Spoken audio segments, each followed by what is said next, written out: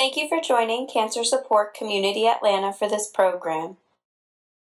Please visit our website, cscatlanta.org, for a complete list of live and recorded events. We invite you to sign up for our newsletter to stay connected to all future programs. I have been here at the Cancer Support Community for over 16 years, and I'm a facilitator for exercise classes, the nature walk, stress management workshops, as well as education workshop like this. So I'm happy to be here to share this topic with you today. We're going to be going over the difference between regular fatigue versus chronic fatigue and cancer-related fatigue. And I will be talking about research and what current research shows is the best way to manage fatigue, and not just the medical community, but in rehabilitation as well. And my background is occupational therapy. And so I've worked for 35 years in occupational therapy in different settings. So I'll bring some of that into the presentation with a lot more detail about how we can manage our fatigue levels. So we'll get started with our first slide. And I'm just going to go over the cancer-related fatigue. It's a decreased capacity for our activity that's often accompanied by feelings of sleepiness, irritability, weariness. It's the most common side effect of cancer and cancer treatment. We often feel that we're overwhelmed, maybe listless, weak, or drained. And usually fatigue, normal fatigue, when we don't have cancer treatment, when we sleep, we'll feel rested and we'll feel better. But with this type of fatigue, it can sometimes linger. So not all patients have lingering effects, but sometimes the cancer-related fatigue can last for several months, up to a year. Generally, within a year, the symptoms subside and one feels better. Other times it can go on a little bit longer. So there's different things that can contribute to this. And some of the causes are the treatment itself, like I mentioned. So chemotherapy, the fatigue levels are different, where you feel it right after your treatment. You might feel a little more energy, and then the next treatment, you feel it goes down again. So it's kind of up and down, where the fatigue with radiation can be more progressive and get a little bit more as time goes through the treatment. Hormonal and biological therapies can also contribute to chronic, to cancer-related fatigue, and other factors can play into fatigue with people that have had cancer. And so those are what I'm going to highlight next. So other things that can contribute to fatigue that sometimes get blurred in there is anemia, pain, emotional distress, can be a lot of the depression symptoms coexist when we have major illness, whether it be cancer or something different. And so there's overlap of symptoms between a different diagnosis like depression with cancer. So different other host factors, these are things that can contribute. Medication, side effects, trouble sleeping, sleeplessness, our nutrition, maybe not getting good exercise, and alcohol and drug use, and can make us fatigued and can contribute to it. And digestive issues and other things like not drinking enough water. I talk about that a lot. Those of you that take my exercise classes know that I really remind a lot hydration and how important that is to help in giving us more energy. If we're dehydrated, we can definitely show diminish in hydration in our energy levels. So insomnia and trouble sleeping, we have a lot of programs here and education workshops that will help with sleep. Sleep is a big one, can contribute to fatigue. So when I was doing the research about how we can manage fatigue, came up with this one was good. It was a meta-analysis in they're looking at 113 different studies. So we had over 11,500 people. And they're looking at whether medication, pharmaceutical alone, or exercise, psychological, what types of treatments were the best. And exercise was number one for helping to reduce the fatigue. And combination of exercise with the psychological interventions was recommended. It's recommended based on all of those studies to be the most recommended treatment. So that was a good one that I found. So here's some more research that I found on treatment. So use yoga, acupuncture, different techniques like that, like the complementary medicine. And the exercise here again was the number one concept that was supposed to be helpful, but the best treatment for non-pharmacological intervention. So the psychosocial interventions and energy conservation measures. So when I say energy conservation, a lot of times people think, oh, that's like insulating my attic. Well, yes, that's true for our home.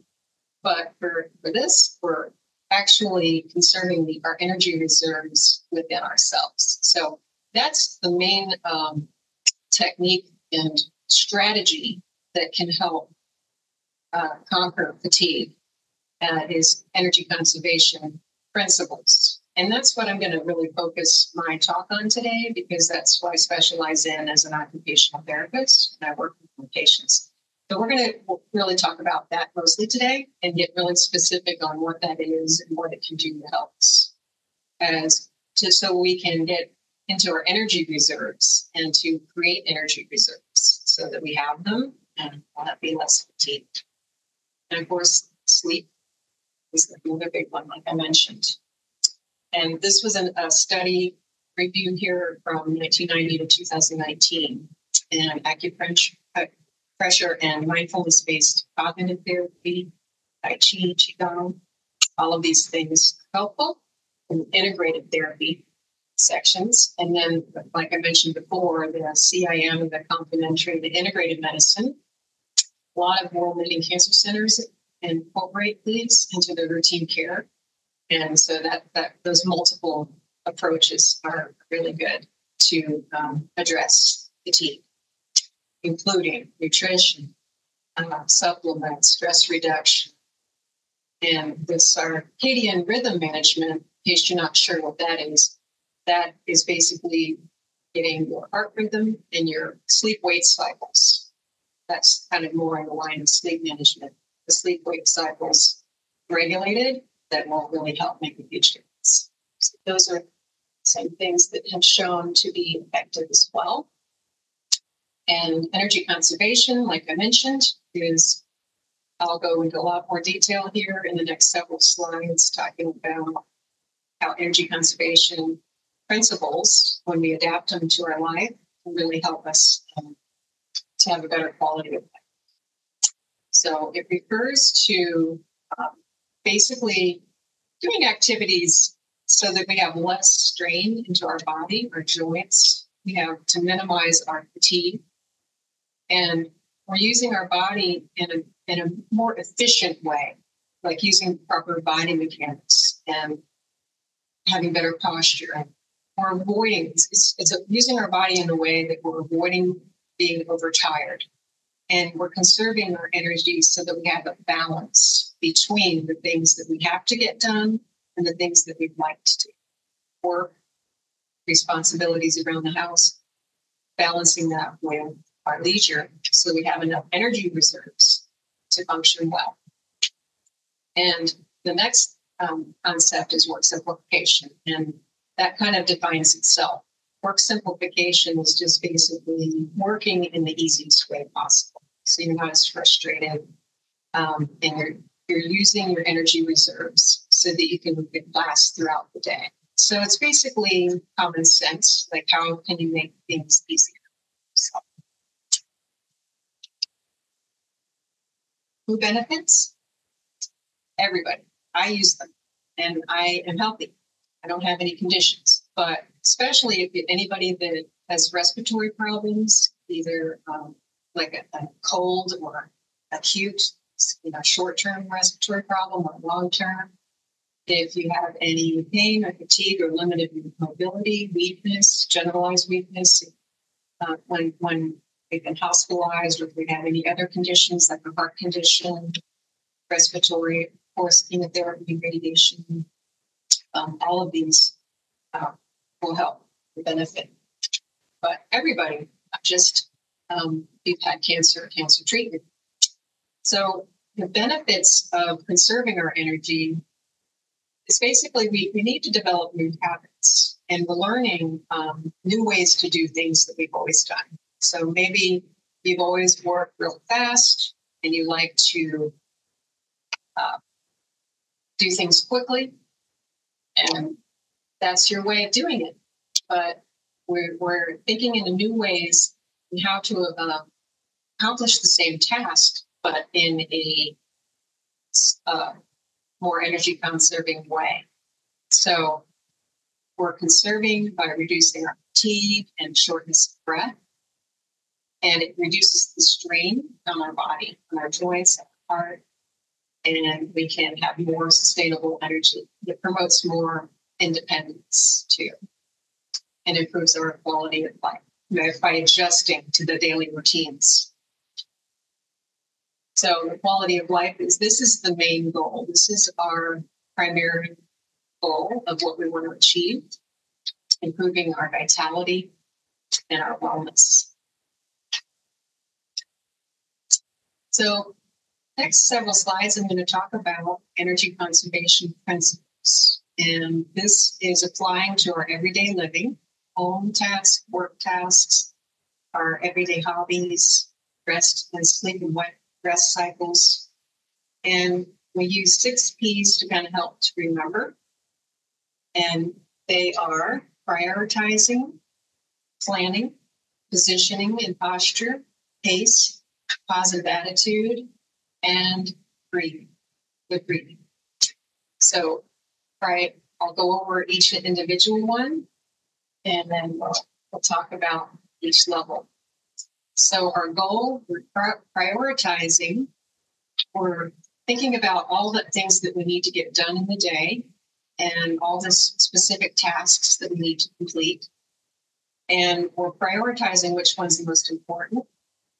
For example, let's say like the doctor's appointment is more important than, let's say, going out to get your haircut or something like that. So it's like you also prioritize in your day what requires the most energy. And we're going to talk a little bit more about that when we talk about the next one, which is planning too. But you're trying to give a hierarchy of what needs to get done first. And once you do that, then you're going to plan. You're breaking down the task into stages and maybe eliminate some things that might not be necessary. So when you plan ahead, you're gathering all the supplies you need for an activity, and that reduces the amount of walking back and forth to collect things. So when you're planning, you're more organized, and that will help save your energy. And we're alternating light tasks with heavy. So like with prioritizing and planning, like if you have several things to do in the course of the day, you want to make sure that part of the day that you have the most energy is the heavier tasks, and part of the day that you might be feeling slumpy, like after lunch, or in the evening, you might want to do lighter tasks. And a lot of this is kind of common sense and self-explanatory, but sometimes we have to change our habits.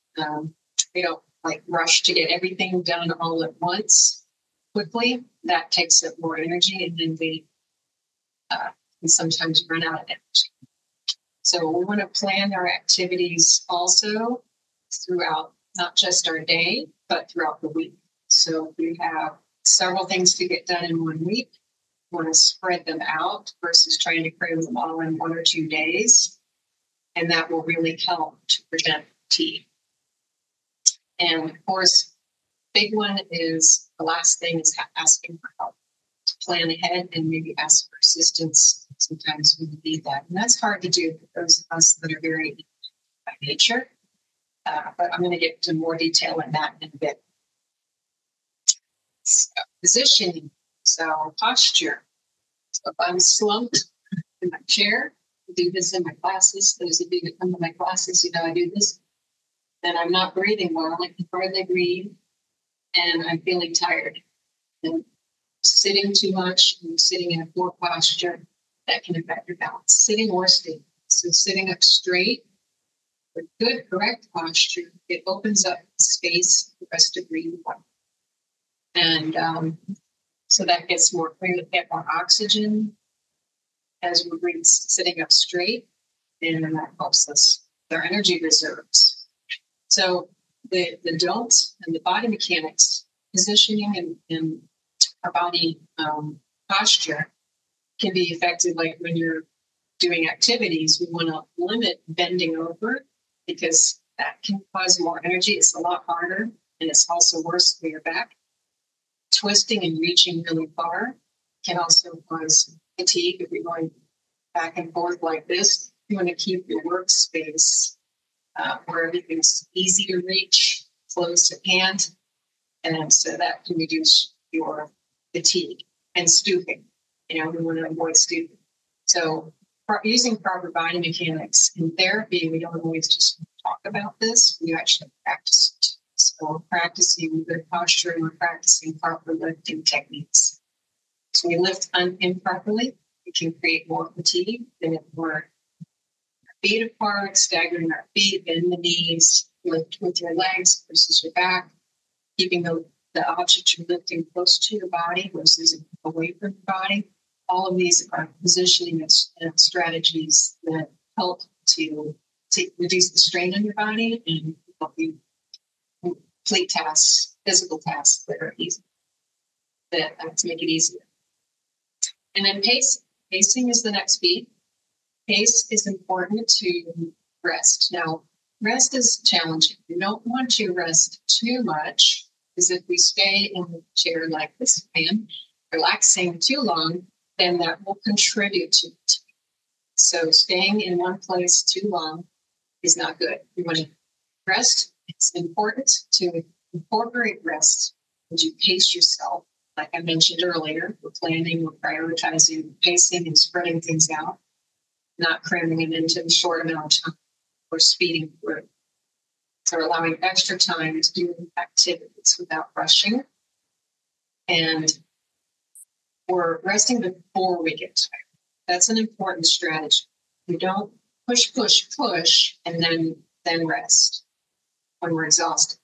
We just before you're feeling like you're starting to get tired, was a good time to take 5 or 6 minutes, 5 or 10 minutes to relax. But we're not staying there all day, right? Because that can contribute to fatigue when we don't do enough, too sedentary. So we're here again asking for help if we need it. We're honoring our body. We're listening to our body. And if we're feeling like we're pushing it too far, we step back. And now, positive attitudes. Our attitude is, or this one is, a lot of times we think about all the things that we can't do, especially if we struggle with fatigue. We think, I just wish I could do that, but I just can't. And we kind of go over it and go loop in our brain over and over again. Wow, I'm just too tired. Kind of talk ourselves into it and we don't get things done. So this is a new thing to think about. I talk about this in my other workshops, is sometimes when we write things down, it can help us to be more aware. So if we're writing down what we are getting accomplished, those of you that like lists and check off lists, if you write down what you are accomplishing, sometimes that can reframe things so that your attitude shifts, so that you're thinking more about what you can do and what you have accomplished. Then over the end of the week, you can see, okay, well, maybe I do have fatigue, but look how much I think that they actually get done. So you're looking more on the brighter side of what you can do and maybe jot it down to remind yourself. What I do is I use my phone. I have a calendar that I use on my phone, and I list what I have to do for the day. And sometimes I'll add things in. It just makes me feel better. So, like if I get, oh, well, I went to the bank too, and I have this and I have that. And then I look at it, I'm like, okay, well, I did get a lot done today. For me, that I'm a list person, so that helps me kind of shift my attitude a little bit. Okay, my whole day was pretty productive, more than I realized. So that's one thing to kind of think about. It can help you to respect your limits, your capabilities, balance them, so that you can work on progressing towards your goal. So the breathing, I wanted to talk about the vagus nerve, because there's a lot of, you might have heard about the vagus nerve. It's a long nerve that travels from our body, from the ears all the way down through the whole body. It helps the function of a lot of organs, and it also helps us with becoming more relaxed and helps sleep better. It lowers our anxiety, and it's very important for helping our energy reserves. Because if we are anxious, depressed, having trouble sleeping, keeps us awake at night, this is a big contributing factor. So the breathing is important for that, to help us to lower down the stress response, cortisol that can make the heart race and mind go a little bit too fast. So the breathing is really good. We're stimulating our vagus nerve, increasing the vagal tone by breathing well and slow. And I do this a lot personally, and it helps me when I'm really tired in between classes that I teach and driving between different places where I work. Just in the parking lot, oftentimes, if I'm feeling fatigued, I'll just inhale for 2 seconds. You can do it with me. And then exhale through your mouth like you're blowing out a candle, 4 seconds. So you're breathing in a little bit faster, 2 seconds. And then exhale longer. So you stretch out your exhale. And as you stretch out that exhale, it slows our nervous system down, and it increases our vagal tone. It's very simple. You can actually hum when you do that. Singing is also another good thing to do for that. But the breathing is easiest. Inhaling slowly, exhaling longer. Just doing that a few times will really help. We practice that in a lot of the classes we teach here. It's an easy strategy that will help build our energy reserves. You can follow on. And then be surprised, you feel a little more alert because the oxygen is flowing to your muscles, your cells, brain, and it makes you more alert. As does hydrating, drinking water, which I do right now. When we're dehydrated, our brain doesn't function well. When we're hydrated, we can think clearer. So this is the slide I referred to earlier with delegation, and this is really challenging for a lot of folks. I noticed some of my patients, especially, it's like we are ill, even if it's temporary or if it turns out to be a longer term illness. It's really challenging to give up a lot of our roles and our tasks that we like to do. So delegating some of the things that are harder or more challenging is an important thing. It's hard to give up too much. We don't want to give up too much, but the ones that are really important to us, we want to try to hold on to. And then if you're able, you can either ask a family member or friend that might offer, how can I support you during this time? If they say that, then it's good to maybe have a list handy. Make yourself a list of specific tasks or things, instructions of things that you might really need help with. A good example I'll talk about later more is, for example, like when we're running errands, like is grocery shopping. Because sometimes if we're in treatment, we have a low point, we're really struggling. Grocery shopping is something that takes a lot of energy. It takes more energy than you realize when you get out there to do it. And that's something that is easily can be done by someone else or maybe service. pick up now. During the pandemic, we get a lot of people were able to pick up from the parking lot and put the services that can help with that, able to get that. Delegating responsibilities, it's challenging, especially people that are independent. But it's really important if you need to at certain times, when the levels are high, to be able to do that, and also to communicate, to be assertive, not just assume people know that being assertive and communicating that your fatigue levels are really high, and then that can be how people can support you. You can talk about that to them, to your employer if you're working, or your family members. It's another way to manage the issue. So next part of our presentation is going to get more specific into conserving our activities daily living. So this is the activities we do every day. So eating, surprisingly, eating can sometimes take some energy. Dressing, bathing, hygiene, shopping, housework, gardening, yard work, recreation, all of these topics we're going to get into. So I mentioned hydration, and swallowing can sometimes be a problem. So we can affect our taste. But if we don't eat well, we don't have proper nutrition, that can make us feel, that was one of those factors I mentioned earlier that contribute to fatigue. So making sure we're having, consuming fluids, and if you have another condition that restricts your fluid intake, of course you have to follow that. But making sure blood sugars levels are good.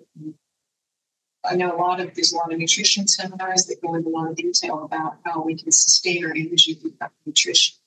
So I'm just touching on it here, but there's a lot of videos the Cancer Support Community has on their website and through the YouTube that will talk more about that in detail. But digestion, when we're digesting our food, that's actually spending energy to do that. So taking some time to rest after you eat is a good idea, just to let everything digest before jumping into the next thing. That's some strategy there. So some more strategies to help with dressing is, if you're having trouble getting dressed, you can sit whenever you need to. I use this too. When I get dressed in the morning, I have a chair in my closet, and I'm really tired at the end of the day, or I want to put my shoes on, sit to do that. Organizing your clothes the night before, if you're getting up early in the morning, is another strategy. If you're not a morning person, you're really fatigued in the morning, then if you have it pre-planned and everything's ready to go, I usually pack my car up the next day, the night before, because I'm a night person. So my energy levels are higher at night. So I might do that with hair. You can do that with your clothes. And avoiding the bending and reaching we talked about earlier. And you can always prop your foot up as you're putting on a shoe. This picture here is using a reacher and a long-handled shoe horn to help a sock aid to put your shoes and socks on. This is a lot more detailed and when you're in inpatient kind of situation. But Velcro is easier, and using shoes with Velcro and clasps easier, and button front shirts are easier than pull-on. Those are just some strategies. So bathing, long-handled brush there. We have the shower prep bars you can use, tub bench, all kinds of adaptive equipment. Taking breaks and resting in between is a good idea. And another strategy that's really good is using a terry cloth robe to dry off. So if you have a robe, you can put that on instead of drying off, and that's an easier, quicker way to dry off without having to use a lot of extra energy. And we can sit to put on our makeup or to shave also. Using an electric razor is easy. So this is a therapy clinic where the occupational therapist is demonstrating how to use long-handled devices like a bath sponge, just so you're not bending over as much. And that's a way to save energy. The Raised toilet, of course, is much easier to get up and down, reacher, and all that other adaptive equipment that I mentioned. So shopping and errands. So this requires quite a bit of energy, especially people that shop a long time. So if you're like going out and go from store to store, that can be very fatiguing. So these strategies are helpful to prevent fatigue by preparing your list ahead of time of what you want to get. And I remember when I was growing up, my mom used to do this, and I never understood why. She had 6 kids, 2 sets of twins, and it was very challenging for her. She had very limited amount of time and limited amount of energy. She was tired most of the time, as you can imagine. And so anyway, she would organize her list where she would have all of the dairy in one section, and she had her store memorized. She knew from the time she got in the door where she was going to be going. And so you can organize according to your aisle, so you're not like running around the store all over the place looking for things. So I know that's, it's kind of detailed, but it's one way to, which store you're going to save some steps, so you're not in time as well. Of course, using shopping cart instead of a basket is good to lean into as you're shopping. And lifting, especially heavy items like the detergent, things like that are heavy. Pushing is better than pulling, and sliding is better than lifting. So energy conservation principles, if you have a choice to lift something, if you need to move something heavy, pushing is better than pulling it. This requires more energy and causes more fatigue to pull something it does to push it. It's also easier to slide things rather than lift them. And using wheels are really helpful, like the dollies. So shopping at less busy times is another strategy, because we don't realize when we shop during busy times that we have to wait in line longer.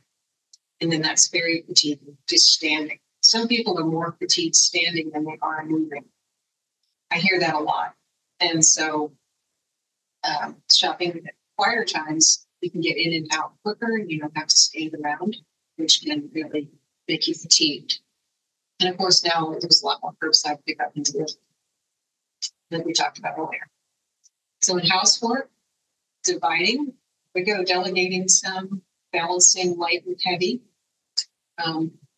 Some of us might tend to want to get it all done in one day, because that's the way we always did it. And that's those old habits that I talked about earlier. And planning and prioritizing, spreading things out over the course of the day or week, depending on how much you have to get done, is very, very good idea. And also sitting to prepare, to fold is a good idea.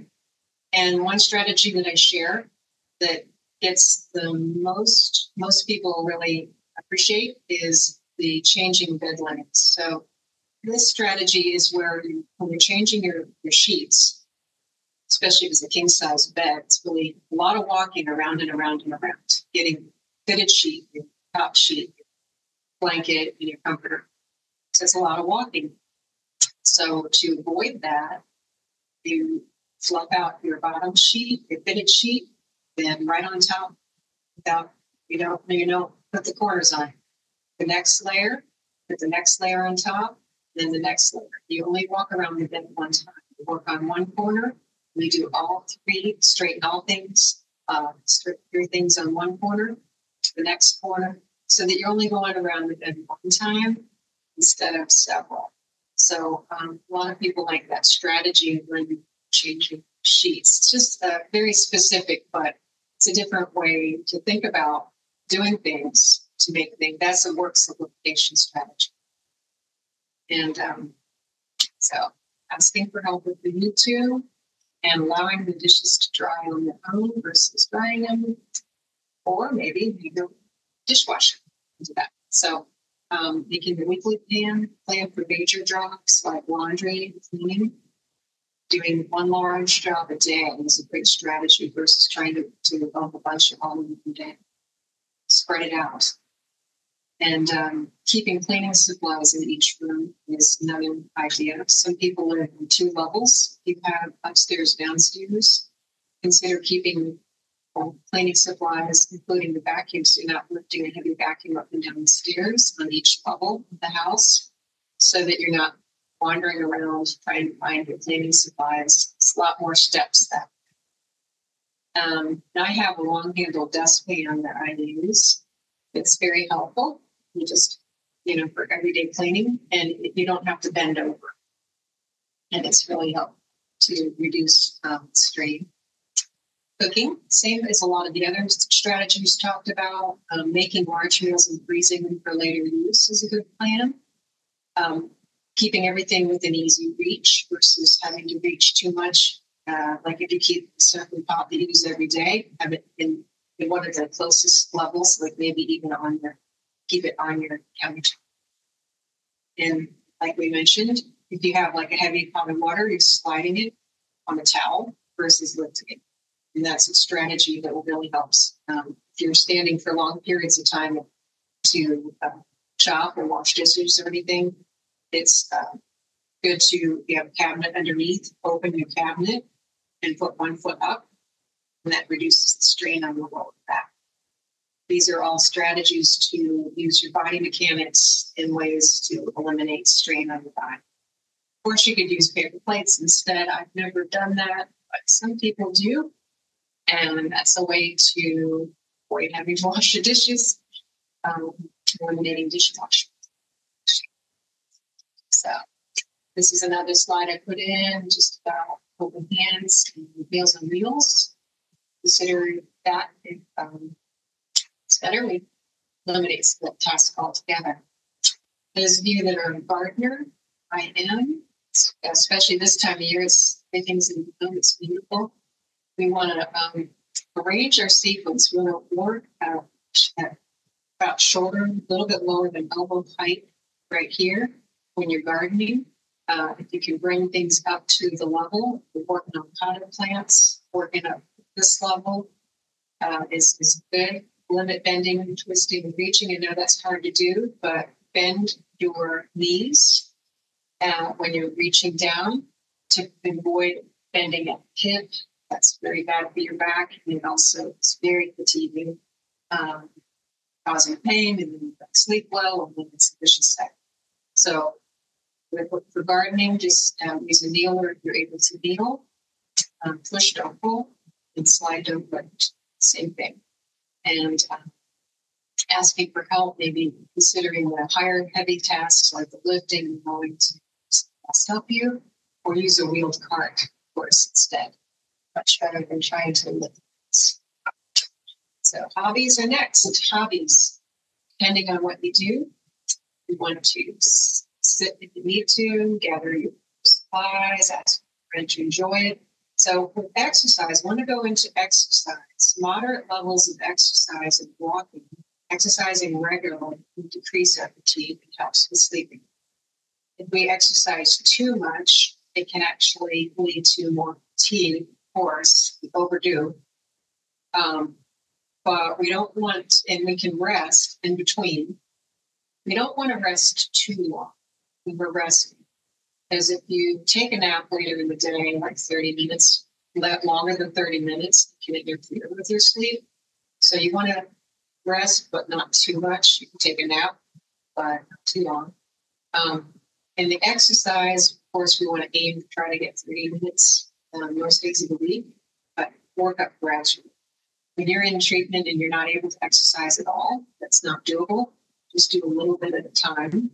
Just try not to give in to the reclining chair. So we offer a lot of classes here at the Cancer Support Community in grading the exercise gradually, working up to build up your stamina gradually. And then those of you with grandkids, kids or grandkids, having the children come up to you versus you going down to them is usually easier. And maybe make a game out of household chores, include them in. We're doing some activities more over there at the table. It's just some different ideas of how to conserve their energy. Kids. So our gold standard, like I mentioned earlier, all the evidence does point to exercise really being excellent for health. Our key takeaways: we prioritize, we plan, we pace, good posture, and use assisted devices if we need them, then ask for help when we need them, and planning rest times in, taking breaks, 10-minute breaks, like we mentioned. We don't rush. Rushing can make things 3 times as hard. And we use 25% less energy when we sit to perform a task than when we stand. So my presentation, remember that the most important energy conservation tip is to listen to your body, honor your body. And we have habits, we want to be flexible and stop and rest before you get tired. Don't overdo, don't push to the extreme and then regret it later. These are my references, and I'm open to take some questions. I'm going to check the chat here.